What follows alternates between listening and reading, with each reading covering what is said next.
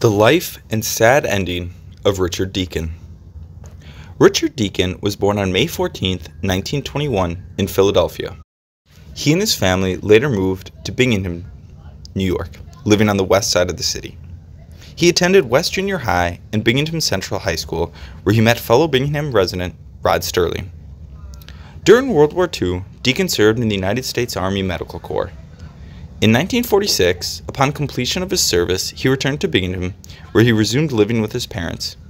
He worked in occupations such as a laboratory technician, an intern at Binghamton General Hospital. He later attended Ithaca College, first as a medical student, but later developing an interest in acting, engaging in some nighttime radio announcing.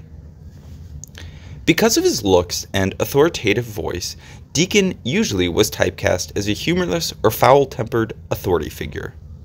He became a highly regarded supporting player in films, complimented by many of the leading actors he played opposite, including Jack Benny, Lou Costello, and Cary Grant. However, it was on television that Deacon really thrived.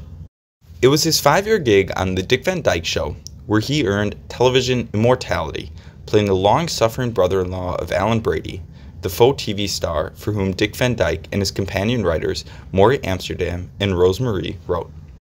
Deacon was the bald, glasses-wearing character actor known for playing milksop Mel Cooley on The Dick Van Dyke Show, from 1961 to 1966.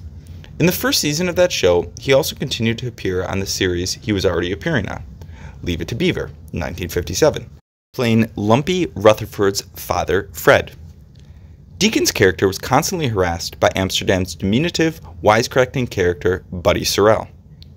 After the show ceased production, still at the top of its ratings, Carl Reiner had terminated the series in order to go out while the show was on top. Deacon co-starred on the TV sitcom The Mothers-in-Law, 1967, with Kay Ballard and Eve Arden. Deacon replaced original series co-star Roger C. Carmel as Ballard's husband in the second season after Carmel was fired from the series by producer Desi Arnaz for refusing to accept a pay cut. After the show was canceled, Deacon returned to work as a freelance actor. Back on the boards, he appeared in the long-running Broadway production of Hello, Dolly as Horace Vandergetter, opposite Phyllis Diller as the eponymous heroine in the 1969-1970 season. Deacon continued appearing on television and in the movies until his death. In his real life, Deacon was a gourmet chef. In the 1980s, he hosted a Canadian TV program on microwave cookery and even wrote a companion book on the subject. In his personal life, Deacon never married. Deacon was gay and was among a number of actors and actresses who were closeted homosexuals working in Hollywood and often employed in Disney films. Sadly, on the night of August 8, 1984, he was stricken by a heart attack in his Beverly Hills home. He was rushed to Cedars-Sinai Hospital, where he died later in the night. He was 63 years old. His remains were cremated and the ashes scattered at sea.